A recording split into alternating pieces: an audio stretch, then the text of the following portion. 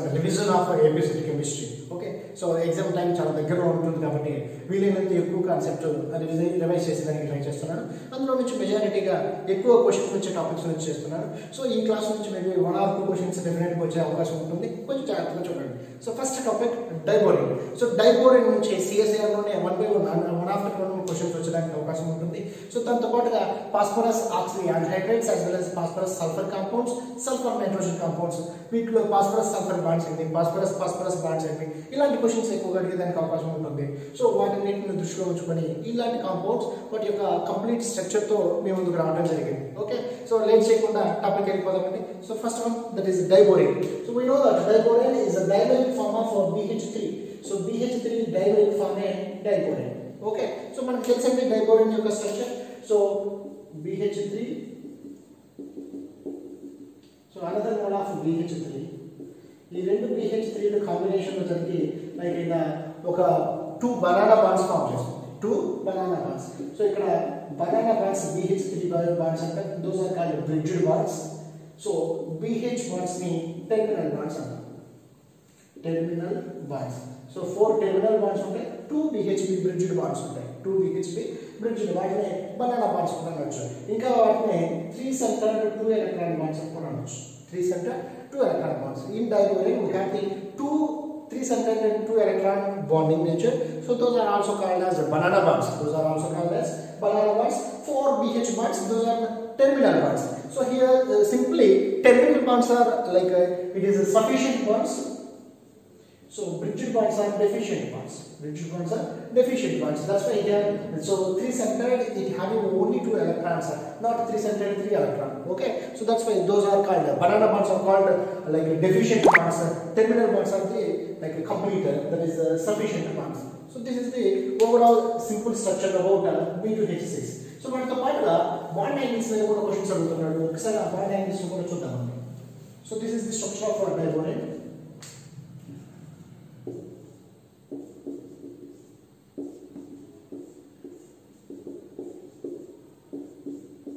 So this is the structure of diborane. So ఇప్పుడు diborane లో inside the banana bond యొక్క bond length 137 picometers ఉంటుంది. So అదే terminal గా ఎక్కడైనా చూసామంటే లైక్ 119 picometers ఉంటుంది. 119 picometers. సో అవి సాటిస్ఫైడ్ లెవెల్ లో ఉంటుంది 119. సో అంటే టెర్మినల్ బాండ్స్ అనేది shorter bonds and compare to the bridged bonds. This is the first thing. Again internal గా BHB బాండ్ ఉన్నప్పుడు వీటి యొక్క బాండ్ యాంగిల్ ఎంత అవుతుంది అంటారు. 97 degrees. In both the cases it is 97 degrees. So left or right, both the cases it is 97 degrees. But what question important కూడా అడుగుతుంది. So terminal bonds ఉన్న బాండ్ యాంగిల్ ఎంత 122 degrees.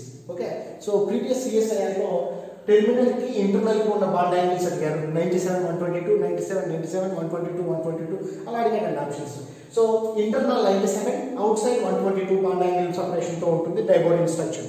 సో రెండు angles కి like 97 ఉంటుంది. Recent గా జరిగిన forensic science exam లో ఇదే బాండ్ యాంగిల్ గురించి క్వశ్చన్ అడిగారు. ఓకే, సో వీటిని జాగ్రత్తగా చూడండి. So this is the overall structure regarding information regarding to the diborane. Okay, so structure కి సంబంధించిన ఇన్ఫర్మేషన్ ఏంటి. సో దీంతో పాటుగా సమ్ ప్రిపరేషన్ మెథడ్స్ చూద్దాం. ఒకసారి చూడండి. So preparation methods. So diborane ఎలా ప్రిపేర్ చేయొచ్చు. సో BCl3 నుంచి lithium aluminium hydride LaH use చేయడం వల్ల మనకు డైబోరేన్ ఫామ్ అవుతుంది. So 2 moles of diborane along with aluminum chloride LCl3 lithium chloride. Very simple thing. So BCl3 lithium aluminum hydride తో reaction జరిగినప్పుడు diborane form అవుతుంది. Now second thing, అదే BF3 boron trifluoride, it is reacted with sodium hydride. So sodium hydride it gives the sodium borofluoride as well as diborane. So diborane తో పాటుగా sodium borofluoride ఇస్తుంది. So next one, sodium borohydride iodine తో reaction జరిగినప్పుడు diborane along with the sodium iodide along with that H2 gas. Okay, so simple గా చూడండి. sodium borohydride iodine తో reaction జరిగినప్పుడు diborane తో పాటుగా హైడ్రోజన్ గ్యాస్ ని సోడియం iodide ని ప్రొడ్యూస్ చేస్తూ ఉంటుంది. So fourth one, KBH4 2H3PO4, that is nothing but like phosphoric acid KBH4 తో రియాక్షన్ జరిగినప్పుడు కూడా B2H6 వస్తుంది. సో దీని గురించి పెద్దగా అవసరం ఉండదండి. బట్ ఒకవేళ మేబీ ఎక్కడైనా క్వశ్చన్ పాయింట్ ఆఫ్ వ్యూ ఇవ్వచ్చు కాబట్టి తెలుసుకుంటే బాగుంటుందనే ఉద్దేశంతో ఇచ్చారు. సో ప్రాపర్టీస్ అంటే డైబోరేన్ ఇచ్చే రియాక్షన్స్ ఏంటి. Very simple thing. ఇందులో నుంచి రీసెంట్గా 2019 డిసెంబర్ సిఎస్ఐఆర్ క్వశ్చన్లు అడిగారు. సో జాగ్రత్తగా చూడండి, వీటిలో నుంచి క్వశ్చన్స్ ఎక్కువగా అడిగేదానికి అవకాశం ఉంటుంది. ప్రీవియస్ ఇయర్లో కూడా ప్రాపర్టీస్ ఆఫ్ డైబోరేన్ గురించి ఎక్కువ క్వశ్చన్స్ అడిగారు. Okay, so B2H6 sodium hydrate మెటల్తో reaction జరిగినప్పుడు మనకు కావాల్సిన సోడియం బోరోహైడ్రేట్ ప్రిపేర్ అవుతుంది. సో ఇది ఆర్గానిక్ రిలేటెడ్ ఉంది కాబట్టి ఇంటర్ లింక్డ్ క్వశ్చన్స్ కూడా అవ్వచ్చు. So B2H6 diborane sodium హైడ్రేట్తో reaction జరిగితే 2NaBH4 ఫామ్ అవుతుంది in the presence of డైగ్లైన్. So డైగ్లైన్ సమక్షంలో ఫామ్ అవుతుంది. సో నెక్స్ట్, ఇది previous year 2019 December CSIR question. So diborane ఆక్సిజన్తో react అయితే వచ్చే ప్రొడక్ట్స్ ఏంటి, డైబోరేన్ వాటర్తో రియాక్ట్ అయితే వచ్చే ప్రొడక్ట్ ఏంటి? సో ఆప్షన్స్ ఇలా ఇచ్చారండి. So యాన్హైడ్రేట్ water, like boric acid, hydrogen, ఇలా వీటిని డిఫరెంట్గా ఇచ్చారు. యాన్హైడ్రేట్, hydrogen, boric acid, water. So అలా కాంపోజిషన్స్ మార్చి 4 ఆప్షన్స్ ఇచ్చారు. సో సింపుల్గా చూడండి, డైబోరేన్ ఆక్సిజన్తో రియాక్షన్ జరిగినప్పుడు యాన్హైడ్రేట్తో పాటుగా వాటర్ మాలిక్యూల్స్ ఇస్తుంది. సో జాగ్రత్త చూడండి, డైబోరేన్ ఆక్సిజన్తో రియాక్షన్ జరిగినప్పుడు యాన్హైడ్రేట్తో పాటుగా వాటర్ను కూడా ప్రొడ్యూస్ చేస్తుంది. అదే డైబోరేన్ వాటర్తో రియాక్షన్ జరిగినప్పుడు యాసిడ్ ఇస్తుంది. సింపుల్గా చూడండి, డైబోరేన్ వాటర్తో రియాక్షన్ జరిగినప్పుడు బోరిక్ యాసిడ్తో పాటు హైడ్రోజన్ గ్యాస్ వస్తుంది. ఇది ప్రీవియస్ అడిగిన సిఎస్ఐఆర్ క్వశ్చన్ కాబట్టి సమ్ కాపీ పేస్ట్ క్వశ్చన్స్ ఉంటాయి, వాటి వైపు ఒకటి కేసించండి. Okay, so this is B2H6 3O2. So it produces the water along with boric యాన్హైడ్రేట్, and B2H6 water it produces boric acid along with H2 gas. Okay, so again B2H6 అమోనియాతో like 3 different kinds ఉంటాయి. So అతను confuse చేసే విధంగా అడగవచ్చు కాబట్టి కొంచెం జాగ్రత్తగా చూడండి. So అదే B2H6కి excess of ammonia వేసాయి. So excess అండి, 1 మోల్కి 10 మోల్స్ వేస్తాను, 15 మోల్స్ వేస్తాను. సో ఎక్సెస్ ఆఫ్ అమోనియా లో టెంపరేచర్లో వేసినప్పుడు ఇలాంటి కాంపౌండ్ వస్తుంది, B2H6 2NH3. Okay, so this is the compound B2H6 2NH3. So excess of ammonia లో టెంపరేచర్లో వేసినప్పుడు B2H6 2NH3 దాన్ని సింపుల్గా ఇలా రిప్రజెంట్ చేయొచ్చు, BH2 NH3 taking twice plus BH4 minus, ఇలాంటి మెటీరియల్ వస్తుంది. ఓకే, సో అదే డైబోరేన్కి అమోనియాతో రియాక్షన్ చేస్తున్నా, ఎక్సెస్ ఆఫ్ అమోనియా వేస్తున్నాను బట్ టెంపరేచర్ చేంజ్ చేశాను. సో హై టెంపరేచర్ యూజ్ చేసినప్పుడు బోరాన్ నైట్రేట్ అనే పాలిమర్ ఫామ్ అవుతుంది.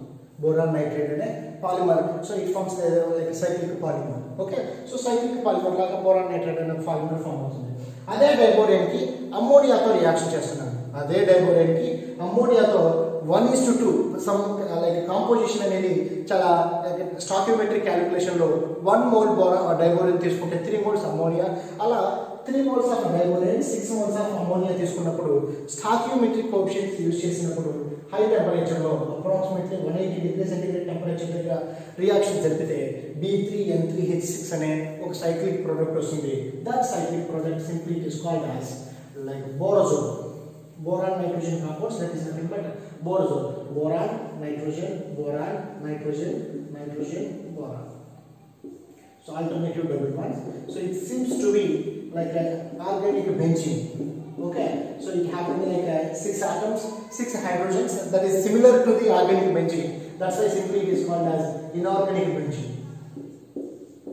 So it is similar with some properties of benzene. That's why it is simply called as inorganic benzene. So the simple name of compound is borazole and boron nitrate compound. B3N3H6 is nothing but borazole or inorganic benzene. So these are some of the preparation methods and chemical properties of diborane as well as borazole. Okay, we will find some boron derivative తీసుకున్నప్పుడు Na2B4O7 10 water molecule. So this is borax. So composition అడిగేసి find out చేయమని కూడా అడగవచ్చు. So అలాంటి వాటి కోసం చూడండి, this is the borax material, that is the borax material. So నా ఇప్పుడు సెకండ్ పార్ట్గా వాటి యొక్క స్ట్రక్చర్స్ చూద్దాం. మనం స్ట్రక్చర్స్ ఎలా ఉంటుందో చూద్దాం.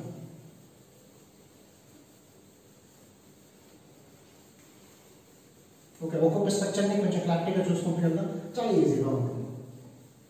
ఓకే, సో P4 మనకు తెలుసు, P4 it has a నియోటైప్ structure in case of జింకల్ ion calculations. మనం ప్రీవియస్గా వీడియో కూడా చేస్తున్నాం, డిస్క్రిప్షన్ ఇస్తున్నాను చూడండి.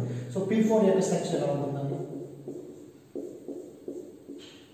P4 structure. Okay, so that is the P4 structure. మరి క్వశ్చన్ ఇలా అడగవచ్చు, P4లో ఎన్ని ఫాస్ఫరస్ బాండ్స్ ఉన్నాయి? So calculation 1 2 3 4 5 6 phosphorus bonds are there. So this is the first question. Okay, now second question, P4O6. So P4O6 ని ఎలా రాయాలనేది confuse అవుతుంటారు. చాలా simple గా ఉంటుంది, జాగ్రత్తగా చూడండి. Phosphorus phosphorus phosphorus like diamond group కూడా రాద్దాం. ఓకే, సో ఈ ఫాస్ఫరస్ కి ఆక్సిజన్ ఇవ్వండి, ఫాస్ఫరస్ కి ఆక్సిజన్ ఇవ్వండి, ఫాస్ఫరస్ కి ఆక్సిజన్ ఇవ్వండి. So like it similar to the cyclohexane chain confirmation. So ఆ మోడల్ లో ఉండాలి సైక్లోహెక్సేన్ చైన్ లో. సో 3 ఫాస్ఫరస్ 3 ఆక్సిజన్స్ అయిపోయాయి.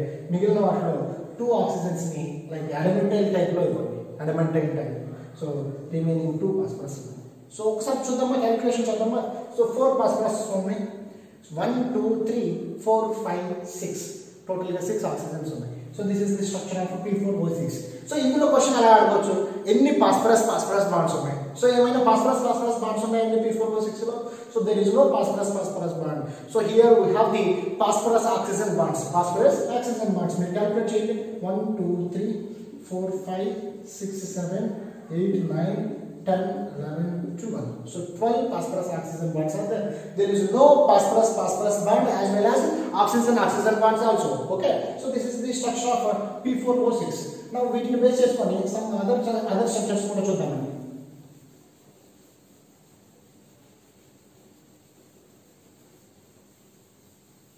Okay, so now P4O7.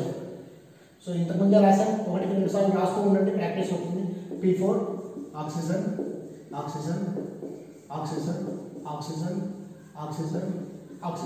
P4O6 వరకు పర్ఫెక్ట్ అండి. సో P4O7 వచ్చిందంటే one of the phosphorus atom getting like P double bond O. So ఇంతకు ముందు P4O6 లో అన్ని phosphorus okay kind of nature ఉంటుంది. బట్ ఇక్కడ P4O6 లో కైండ్ ఆఫ్ ఎన్విరాన్మెంట్ మారిపోతుంది. P31 NMR లో 2 డిఫరెంట్ కైండ్ ఆఫ్ ఎన్విరాన్మెంట్ వస్తుంది. సో ఈ ఫాస్ఫరస్ ఒక సిగ్నల్ ఇస్తే ఈ ఫాస్ఫరస్ అనదర్ సిగ్నల్ ఇస్తుంది. జాగ్రత్తగా చూడండి. సో 2 సిగ్నల్స్ వస్తాయి P31 NMR లో. సో ఇంతకు ముందు అయితే P31 NMR లో ఓన్లీ ఒకటే సిగ్నల్ వస్తుంది. ఎందువల్లంటే అన్ని ఆటమ్స్ కి సిమిలర్ కైండ్ ఆఫ్ నేచర్ ఉంది. సో బట్ ఇక్కడ లైక్ 2 కైండ్ ఆఫ్ నేచర్స్ వస్తుంది. ఒక 1:3 రేషియో. ఒక ఫాస్ఫరస్ ఆటమ్ ఒక సిగ్నల్ ఇస్తుంది, 3 కార్బన్స్ కలిపి ఇంకో సిగ్నల్ వస్తుంది. 1:3 ఇంటెన్సిటీతో సిగ్నల్ వస్తుంది. So this is the P4O7. 1 phosphorus oxygen double bond ఉంటుంది. So then P4O8. So similar అండి, ఎక్కువగా థింక్ చేయాల్సిన అవసరం లేదు.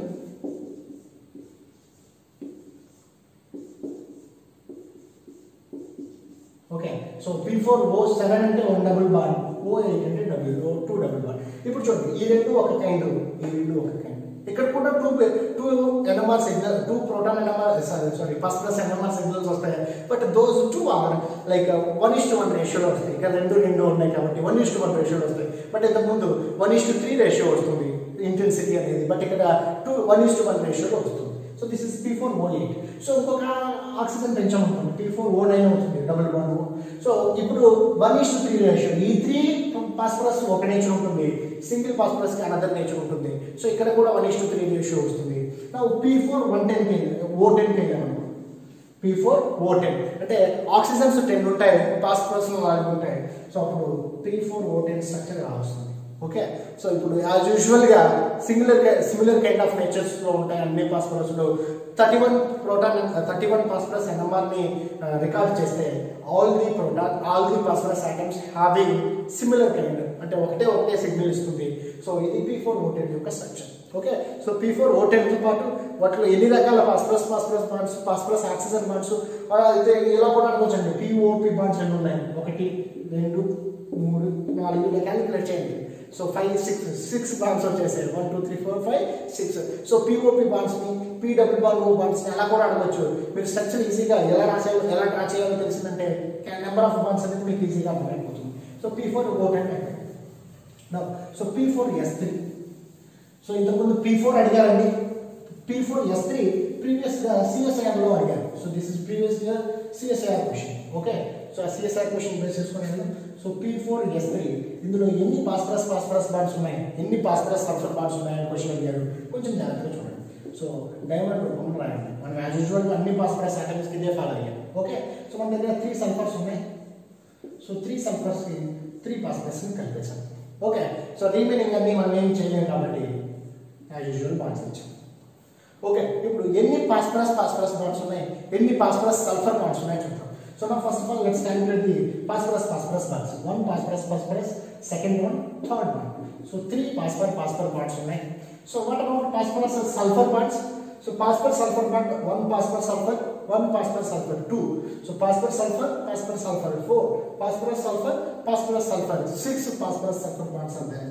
So this is the information. So this is previously a question. Alage adigaru phosphorus bonds and phosphorus sulfur bonds and P4S3 lo ani. So as usual question PP lu 3 PS lu 6 unnai. So ఒకసారి జాగ్రత్తగా వినండి. PP lu 3 PS lu 6 unnai. Phosphorus sulfur bonds are 6, phosphorus bonds are 3. So this is the structure about P4S3.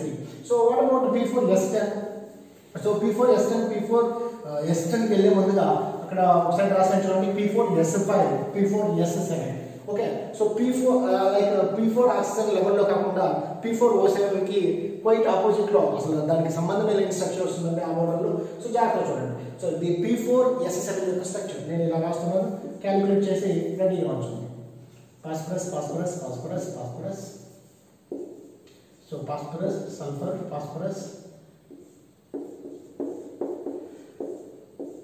okay, so this is the structure of P4S5.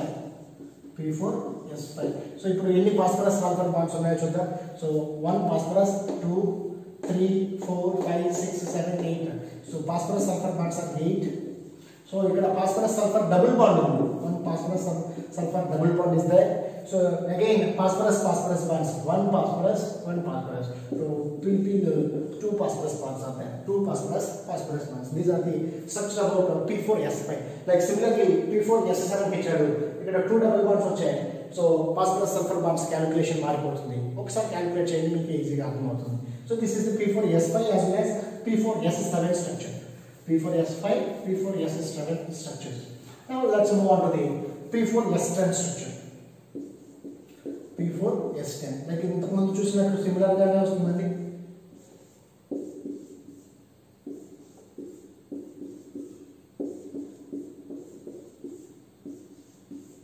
Okay P4S6 సరిపోయింది.